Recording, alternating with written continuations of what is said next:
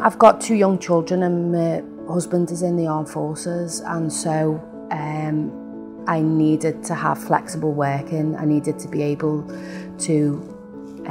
be a mum as well as being a nurse, and it's very unusual to get a clinical specialist job that is part-time, and so when I seen the job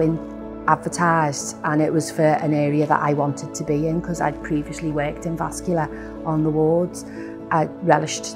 the opportunity to apply for the job, and it has really helped with regards to my husband's career and my career, because it is supportive of both of it, but we're able to have a work-life balance as well.